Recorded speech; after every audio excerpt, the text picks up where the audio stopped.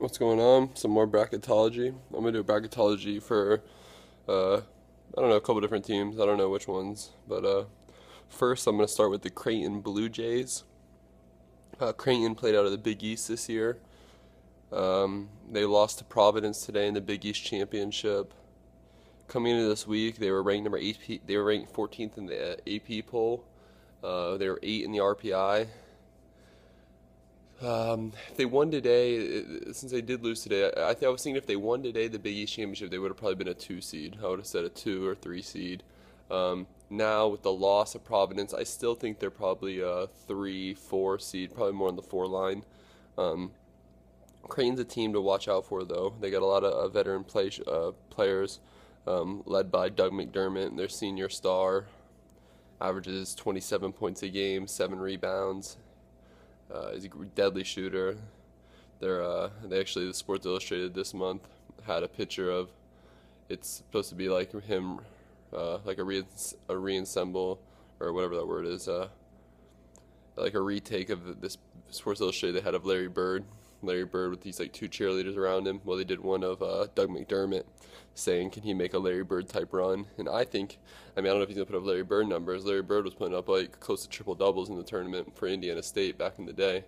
But I could see McDermott leading Creighton a while. I could definitely see him. I definitely see him Sweet 16. I could see him easily Elite 8, and I wouldn't be surprised if Final Four. We got to see their drawing, see their matchups, but Creighton. I mean, Creighton beat a lot of tournament teams with Tulsa. Tulsa won the Conference USA today. They beat Tulsa by 10. They beat Arizona State out of the Pac-12 by 28, who's going to be in the tournament. They beat St. Joseph's, another team who's actually there in the A10 championship tomorrow against VCU. Beat Nebraska by 15, a team that's supposed to be in from the Big Ten. Beat Xavier by 6. They also lost one to Xavier, split them apart. But they beat Xavier twice, though, because they just beat them yesterday in the Big East tournament. But beat Xavier twice. Um, Beat Villanova twice. Villanova coming into this week was AP number 3. And Villanova only has 4 losses. And not only did Creighton beat Villanova by 26 and beat them by 21. They also have a win over Providence by 15, but also they have 2 losses to Providence today in the Big East championship. They lost to Providence, then they lost once in the season. But and also they have 7 losses now, 2 of them to Providence. Their losses are all very good losses. At Xavier, whose RPI is in the 40s. At Georgetown, whose RPI 67, which is right at attorney level team, but they're not going to be in. Um, and now it's at Georgetown, lost at St. John's. St. John's a very good team. Lost to San Diego State, who we know is very good. They're RPI number 14, only lost to them by 6, and lost to George Washington by 7. George Washington's RPI is 29 before this week started, and they got to the semifinals in the A10, losing to VCU today. So they don't have any bad losses. Have 1, 2, 3, 4, 5, 6, 7. Have over 7. Have beat 7 tournament teams.